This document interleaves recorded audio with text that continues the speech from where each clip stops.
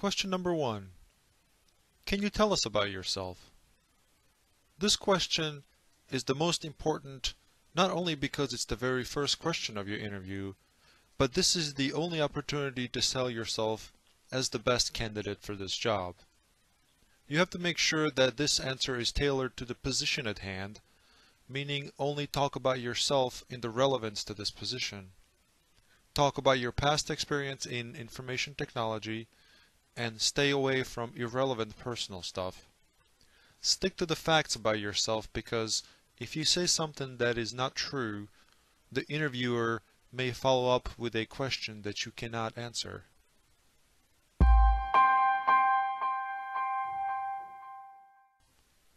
Question number 2. What is a firewall? Firewall prevents connections between two or multiple sources. It basically blocks any incoming or outgoing traffic. Firewalls can be in software or hardware forms.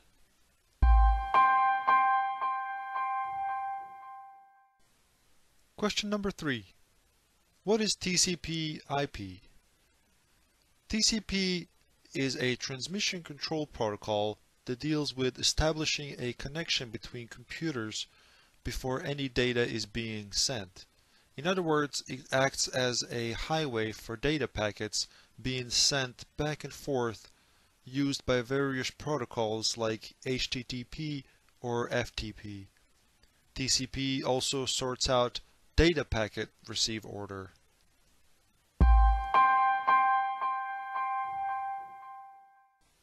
Question number 4.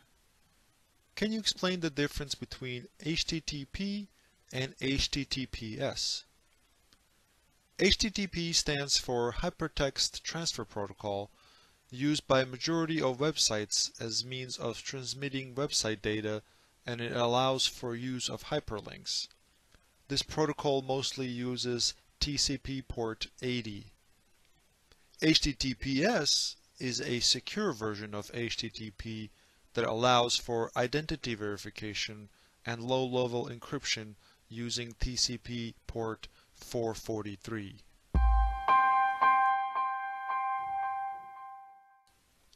Question number 5. What is a proxy or a proxy server? Proxy deals with filtering network traffic in a sense of preventing access to certain websites, and can even monitor user web activity. To put it simply, it can block certain websites from being accessed, but it can also act as a measure of hiding the true origin and point of access.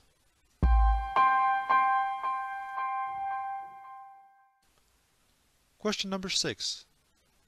Can you explain what UDP is? UDP stands for User Datagram Protocol. Unlike TCP, UDP is constantly broadcasting a connection signal, which can allow for faster connection speeds. With TCP, you have to wait for connection confirmation, which takes time. UDP sends out data without consideration of what it is that it's receiving it, sort of like radio signal.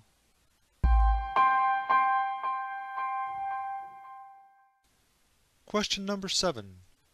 What is the loopback IP address? The loopback IP address is 127.0.0.1. As part of troubleshooting network connection issues, it is used to test network interface card for functionality. If you ping this IP address, it completes successfully. It means that your hardware is okay.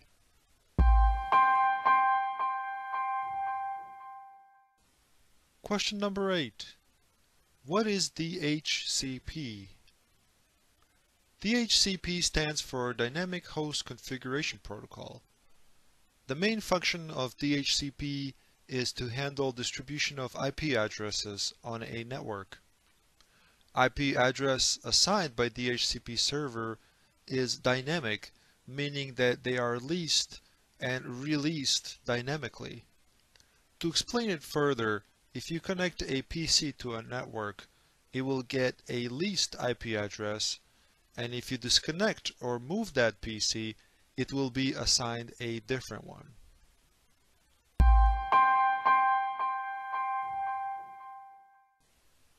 Question number 9. What is FTP and port used? FTP is a file transfer protocol used to transfer large files between computers with built-in ability to pause transfer of data. Ports used by FTP are 20 and 21.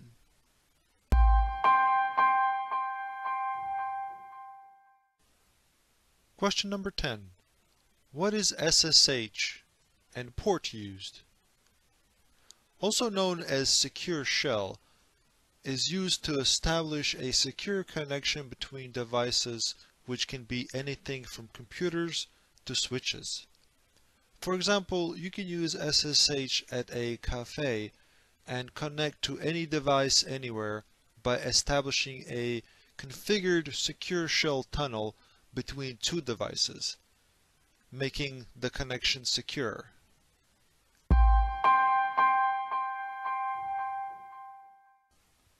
Question number 11. What is the maximum length of UTP cable allowed? The maximum length of UTP is 90 to 100 meters for a single segment connection. If you have a switch or a repeater, it can compensate for this limitation.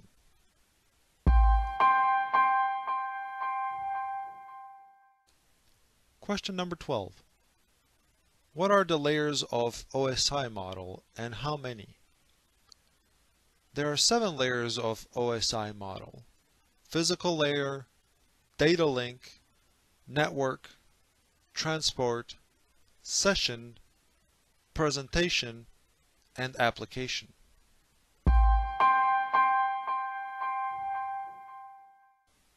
Question number 13.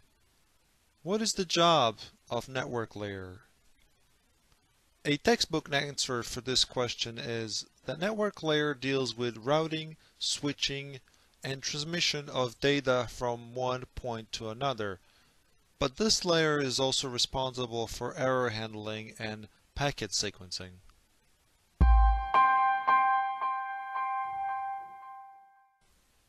Question number 14.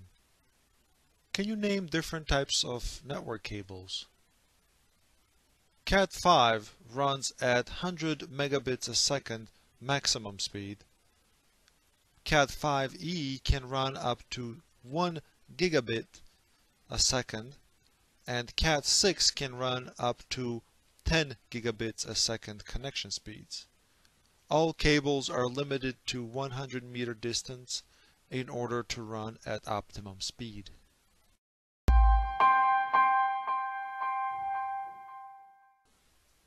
Question number 15. What is a subnet mask? Subnet mask dictates the size of a network and also tells which part of the subnet our host IP address belongs to. Basically, you can have multiple subnetworks for a given IP address range.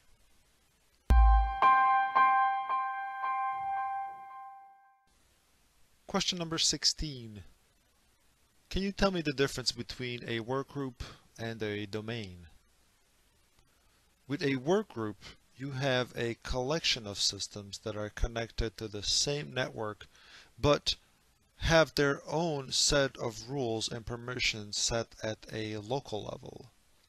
With a domain, you have a group of systems that are bound by the rules of centralized authentication server.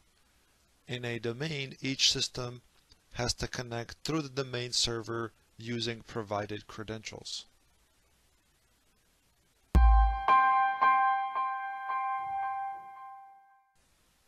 Question number 17.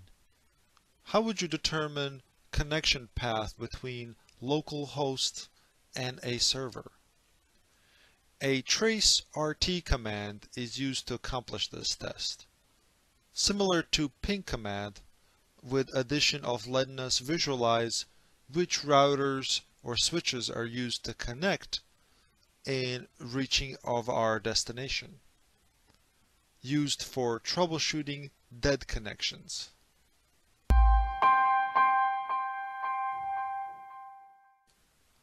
Question number 18. Can you explain IPCONFIG? IPCONFIG command is used to determine TCP IP settings, DHCP configuration, DNS, default gateway, and subnet mask. It can also be used to change local DHCP settings, for example, IPCONFIG/release and /renew.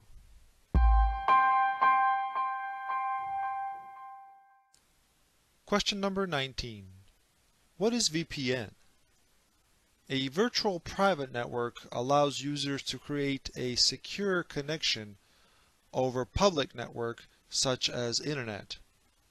This is commonly used by mobile workers in order to access company's network from a remote location.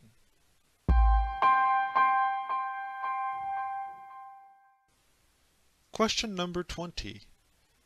Why should we hire you?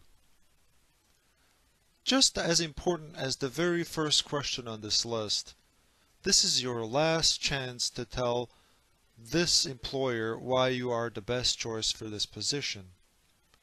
You should talk about your experience and how you could use that to benefit the company.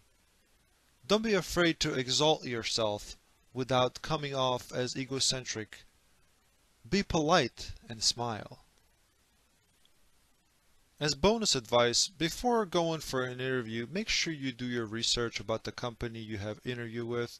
The main reason for this is multiple interviews in which one of them may be with human resources. Thank you so much for watching.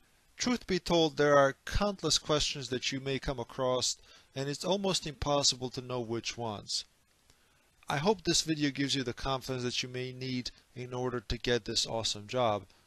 Good luck to you all and have a wonderful day.